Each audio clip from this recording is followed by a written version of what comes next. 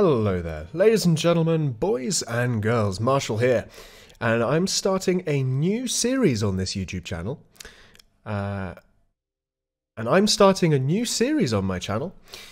This time, if you've seen the news in PA, we've got a new bounty enacted on the top-ranked players in Planetary Annihilation, whereby players from Forged Alliance Forever, who are used to playing Supreme Commander Forged Alliance, are invited to play for a cash prize if they can get to the top 3 of Star Rank, the highest rank in PA. And one player has taken this offer up so far. You might recognise him if you're from the FAF community.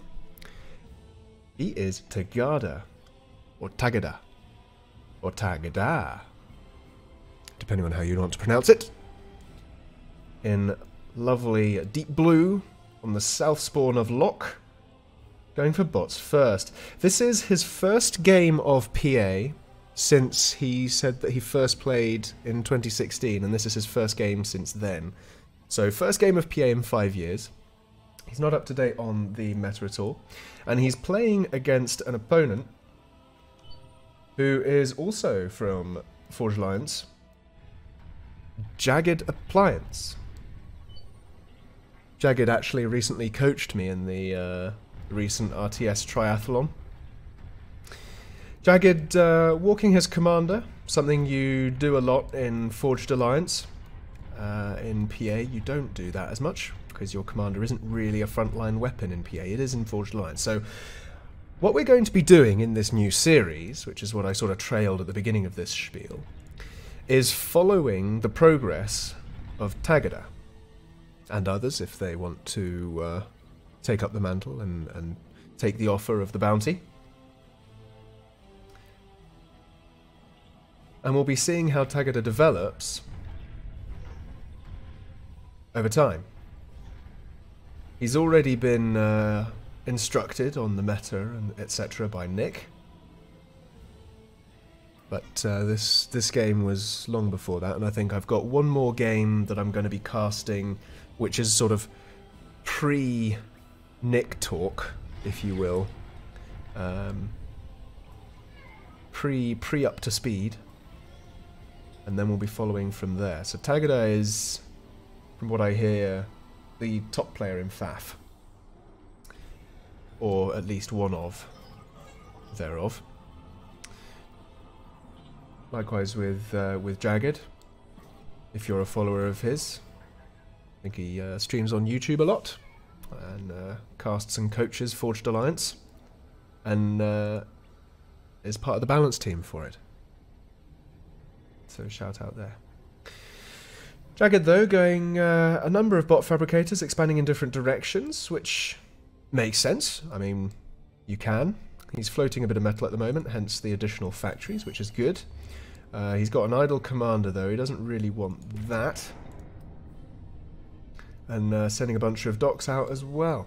So, of course, neither of these players super up-to-date with the meta at the time of this game. And indeed, Tagada going straight for T2, with only two units there, 2 fabbers, while his commander is building and assisting factories on the backside of his spawn here. Both players now, though, struggling for power. They're going to be wanting to get some more of that. Both players, though, have a lot of fabricators for this stage of the game. That's one of the reasons players tend to struggle with their economy early. You don't want this many fabricators. You really, really don't. Again, these players come from Forged Alliance, where, from what I learned from Jagged in the current balance, is, you know, you're spamming fabricators from a factory basically constantly. You don't really want to do that in PA. In PA, you want maybe about 3, maybe 4 fabricators at the beginning, and then wait for a while before you up it. Whereas, you know, Tagada's already on 14, Jagged is on 7.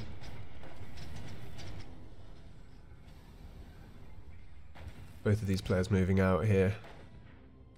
Jagged just sending a few units. And again, something else that players tend to not realise when they move over from FAF is that units in PA are much more popcorny when compared to FAF. So sending like 1 or 2 units to raid, if it's against a base, is just not going to do much at all. If you're going for a fab snipe, that's one thing, but if you're going, okay, I'm going to go and have a raid, you know, it's not going to get very far. So I like what these players are doing by trying to lock down their expansions with factories. That is something that you do tend to do in PA, which is good. You do it a little bit in FAF, from what I can understand. Maybe sort of at the level of game that I was coached and was playing, you know, it wasn't so much of a thing for beginners, but, you know, I'm not going to pretend for a second that I know what I'm talking about with FAF. If you'd like to see some FAF content on the channel, folks, please drop a comment below. Let me know if you'd like to see some FAF and Beyond All Reason or BAR content. And apart from anything else, the comments and the engagement with the videos really helps me out. As do likes, so if you're enjoying this video so far, drop a like! And if you think I'm the sort of person you could listen to on a semi-regular basis, hit that subscribe button and ding the notification bell and all of that jazz that every YouTuber says. And you're probably sick to death of hearing by now. So, meanwhile, Jagged, though, expanding quite nicely on the rear of the planet, picking up a load of mechs, and his economy is doing well for 145 and floating to Tagada's 96 and stalling here. A lot of that is from his T2 factory here, and quite so many fabricators. That is an unbelievable number. His efficiency down to 43%, floating around about there. Not great, really, and what he's going to do is also, again, another sort of instinctive thing from FAF, which is immediately upgrade your resource points. In a 1v1 in PA, in the current balance and meta, getting advanced eco is really quite expensive. And if you're certainly in a competitive 1v1, it's much better to just, you know, get more units out and boost them out of your T2 factory than trying to get loads of upgraded mechs. So just go and claim more and raid more. T1 is typically the way to go. Placing his units around about in nice places. Tagada, though, edging forward in the army counts there. Getting a little bit of a raid going off the back here. Nice docks force there. Got a couple of grenadiers and an ant. Will prevent this T2 factory from going up, which nice win there for Tagada.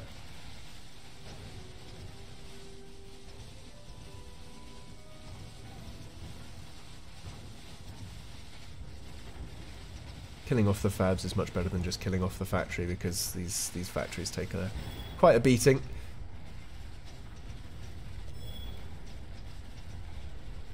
When it comes to T1 factories, that's a different story, but T2. And again, you know, this many units in a small, tiny raiding clump isn't doing a lot of damage, is it? You know, particularly docks at the moment are known to be really quite weak, so you want to try and avoid using or relying on them per se. Obviously, mix them in, but I might not necessarily rely on them in favour of other units. But metas change. I've heard recently that lob spam is becoming a thing. Certainly in low and mid-tier games. Jagged now floating significant amounts of resources and is really pumping out a lot of units out of all of these factories now. 10 factories constantly producing units, while Tagada is on 11 and semi-stalling. Occasionally hopping into the red there, but he's also got a load of idle factories, which is preventing his unit count from going up, but partially that's because he's using his T2 factory and trying to boost it out with his advanced fabricator here. He's got up a T2 P-Gen, which will do well and support him. And here we go with the T2 pushing down the middle, and Jagged, without T2 of his own, is going to struggle against this. Still in the FAF mode of walking that commander. It's not leg day for commanders in PA, guys. It's not. Don't even pretend that it is. Unless you're a star player saying that you can push and all of that jazz. But certainly for the mortals amongst us, keep commander safe. Keep him busy. Ooh. Slammer dancing around grenadiers. Trying to push into the grenadiers here up the ramp. Not ideal for them. Down they go. Got another force following them up, of course, and Jagged over here still. Trying to build more factories there. He's suffered a little few losses on his metal front. That's all of this stuff in the middle here. All 4 mechs gone down. All 28. 28 metal income.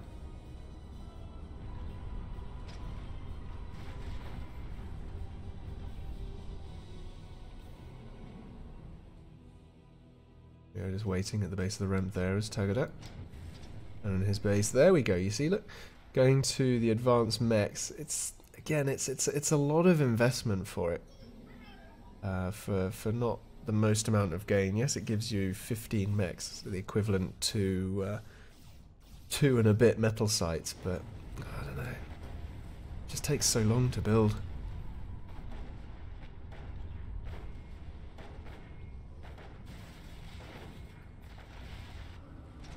There you go, we're going to see some pushes from Tagada now. He can push in certainly and take out this entire power line. This is what you want to be looking for as well in your 1v1s. Can you take out the power lines? Because if you can do that, you can prevent folks from doing a lot of things. Tagada here, he's just not pushing his units, and there's a load of farmers right there! Send them in. Wipe them out. All of them.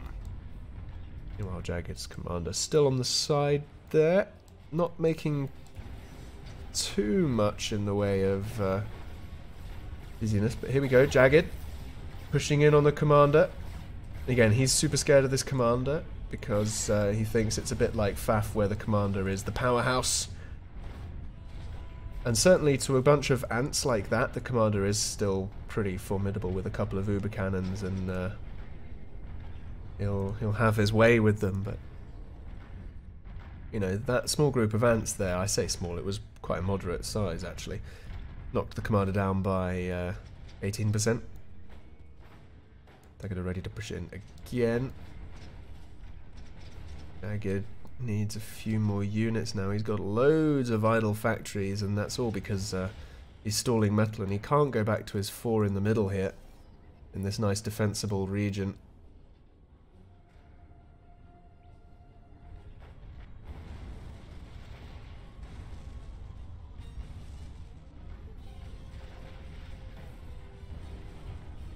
Tagada just owns this middle area, pushing out with a few more units, continuing to get T2 now, which is really going to start paying for itself when they meet this side of things, especially now that Jagged is falling behind on the army count, down to 57, 58, 59 or so. Here comes Tagada. Is he going to go and see the commander there? There he goes, he sees it. Is he going to reroute his units now to go and deal with it? Or is he just going to come and deal with these factories? Probably may as well just push forward, to be honest. Take out the build power. It's not a bad call. He could probably kill the commander with these slammers if adequately spread out.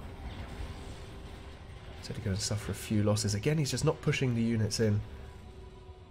And this is also, you know, his first 1v1, his first game since 2016, so we can't, you know, expect either of these players really to be super on top of all of the clumps of units at any one time, because of course they're also trying to make the transition to spherical maps, which is part of the challenge, to be honest. Which is why I recommend new players always have pole lock on, because at least it grounds you in one particular angle, so that you can, you know, keep your bearings on where you are on the map rather than ending up all over the place and thinking, wait a second.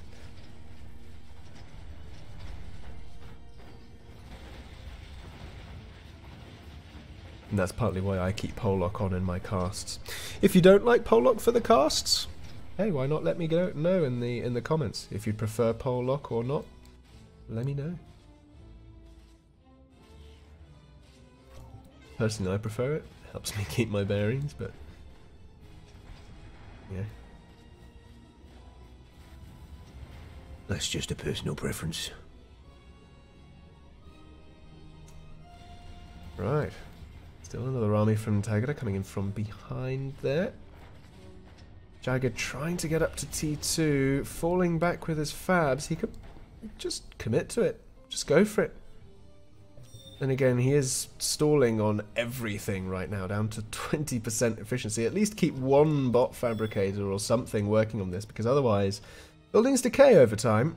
I'm not sure if that's a thing in Forged Alliance, but certainly in PA, buildings do decay if you're not building them for a certain amount of time.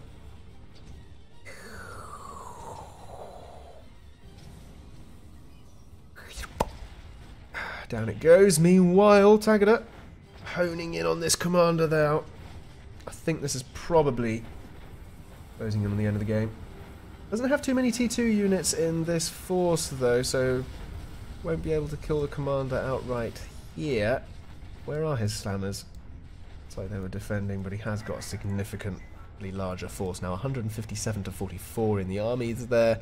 257 in terms of his eco. He's got T2 all over his base now in terms of resources. He's raided Jagged's sides, raiding his back. And Jagged's commander is kind of left high and dry now in the middle. Again, both of these players, their first game, fairly sure, in PA in a long time. Transitioning to spherical maps and transitioning to the nuances of PA compared to FAF. I'd say both of these guys have done pretty well, to be honest with you. And there we go. And that, as they say, is that. Well, ladies and gents, again, do not forget the bounty is happening if you're a FAF player and you fancy a go at the top ranked in PA. I will have some links in the description and chat below where you can see the details and prerequisites for your participation and how to get involved. And if you're excited for this series, do let me know in the comments. And that's all from me for now. I've been Marshall. Thanks again for watching, folks, and have a good one.